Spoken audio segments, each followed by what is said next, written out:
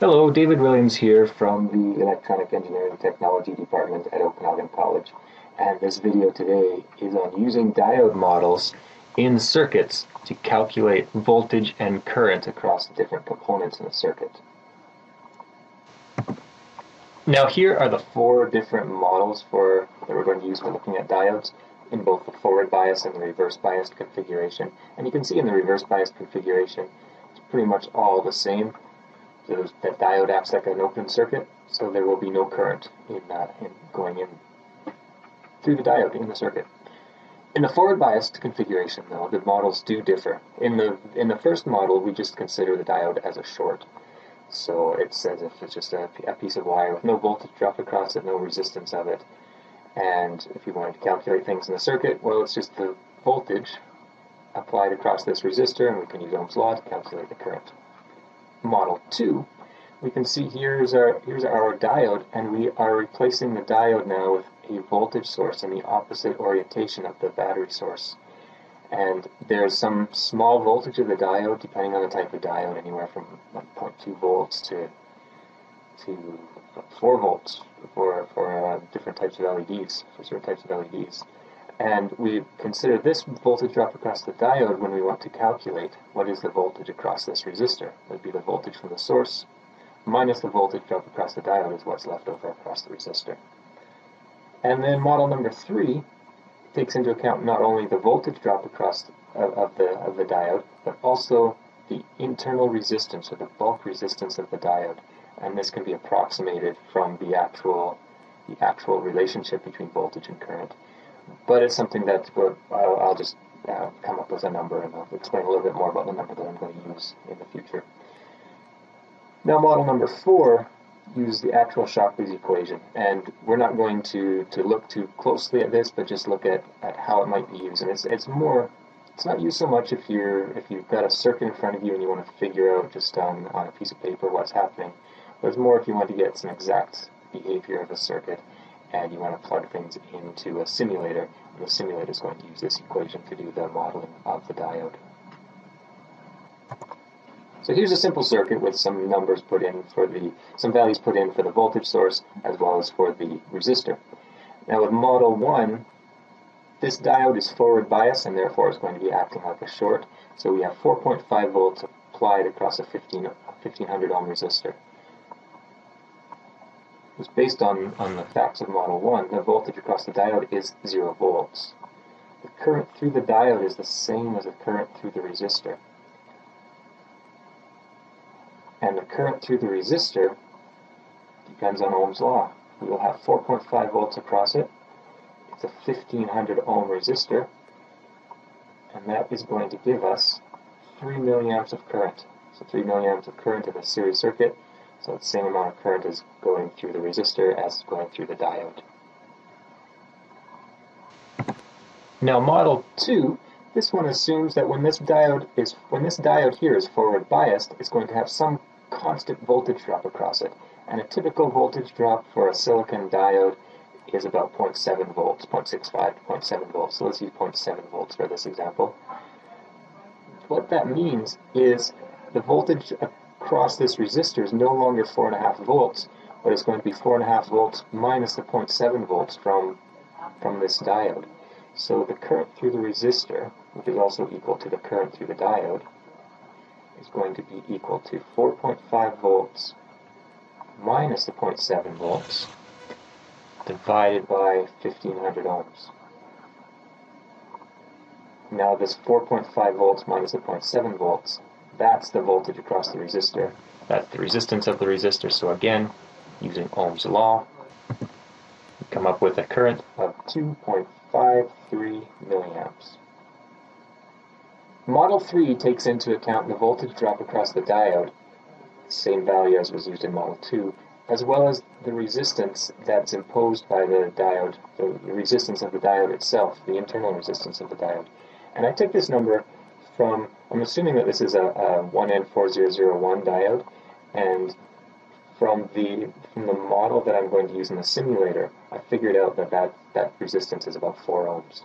So how are we going to figure out what the current in this circuit is? Well, again, I'm going to have 4.5 volt source But 0.7 volts of that is used up by the diode, so I really only have 3.8 volts left. However, that 3.8 volts is applied across not only the 1500 ohm resistor, but also the 4 ohms inside the diode. So the current in the circuit, the same through the resistor as it is through the diode, will be this 4.5 volts minus 0.7 volts divided by all of the resistances in the circuit, and they're all in series. So we have a 1500 ohm resistor plus a 4 ohm resistor, which will give us a current of 2.53 milliamps again. Now I'm only going to 3 significant figures here, and if I went to more, you'd see that there is actually a difference between here, so you can do that as an exercise on your calculator to see that if we went to more significant figures, we would have different numbers here. But it also gives a good indication that Model 2 and Model 3 are pretty similar to each other. So since Model 3 is actually a little bit more complicated than Model 2, why don't we just use Model 2 for most of our approximations and just forget about the bulk resistance of the diode. Finally, Model 4. And I didn't actually do any calculations by hand for Model 4. What I did is I took the circuit here, and this is actually a copy and paste from the Altium software. I entered the circuit in, and then I ran a simulation on the circuit to figure out what the current in the circuit is, as well as the voltage drop across each one of these different devices. So what I found after running the simulation is the current in the diode was 2.58 milliamps, and the voltage drop across the diode was 0.626 volts. So a little bit different than Model 2, but the current in the diode is not all that much different, 2.53 milliamps versus 2.58 milliamps. So unless you really need some highly accurate simulation, some highly accurate values for your model, Model 2 does a pretty good job. It's only if you need the highly accurate ones that you would want to plug your circuit, put your circuit into a simulator, run the simulator, and see what the simulator gives you. That just gives you slightly more accurate numbers.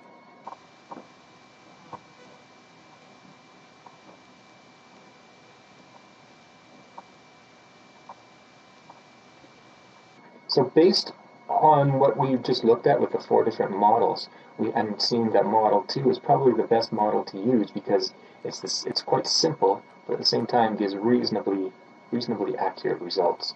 Let's take a look at a couple of other circuits using the same model. Now this circuit is pretty much the same. I'm just going to use slightly different. I'm going to use different values for the voltage source and the resistor in the circuit. We've got a 470 ohm resistor here, a 9 volt battery, and diode voltage here. Let's just take the standard value again for a silicon diode of 0.7 volts, and we're going to calculate the drain current, the diode current, and I guess that's about all we need to know. Well, I guess the voltage across the resistor. Voltage across the resistor we should actually probably calculate first. That's going to be the voltage. 9 volts on this side with respect to ground, 0.7 volts on this side with respect to ground, so voltage across the resistor will be 9 volts minus 0.7 volts, gives me 8.3 volts. And then I can use that number, 8.3 volts, over the 470 ohms. So this is the voltage across the resistor divided by the resistance of the resistor, just by Ohm's law. And I get 17.6 milliamps. Now what about this circuit? Same voltage source, same resistor, but my diode is oriented in the opposite direction. Now this makes the diode reverse biased, so current through the diode is going to be 0 milliamps. The voltage across the resistor is going to be 0 volts, and therefore the voltage across the diode is going to be the full 9 volts. If I take a voltmeter and I connect one probe there and the other probe there, I'm going to measure 9 volts across that diode. What about if I have 2 diodes in series?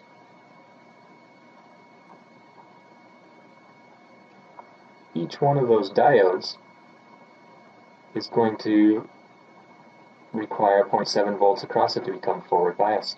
So I'm going to have 0.7 volts here, and 0.7 volts here, and 0.7 volt just being a standard voltage across a silicon diode.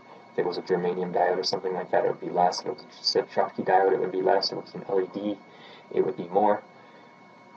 But I'm just using silicon diodes in these examples, so I'm going to have 0.7 volts across each one of those. Voltage across the resistor then is going to be the 9 volts minus 0.7 volts for the first diode, 0.7 volts for the second diode, which equals 7.6 volts. Now the current through the resistor, I can figure out from Ohm's law, I've got 7.6 volts across it. It'll be the same as the current through the diode. 7.6 volts divided by the 470 ohm resistor gives me a current of 16.2 milliamps. Finally, in this circuit, how much current will I have flowing in this circuit through the diodes and resistors? Well, you can see that the orientation of the diode, this diode is correct if we want to forward bias this diode. This diode is backwards, this diode is reverse biased. So we have one diode that's reverse biased, current cannot go through it. So in this circuit, the current is going to be 0.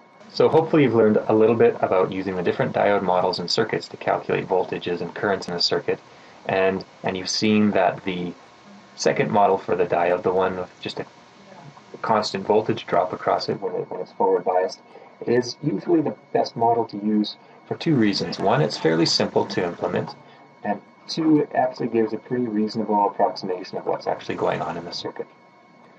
So thanks for listening, and I will see you in the next video.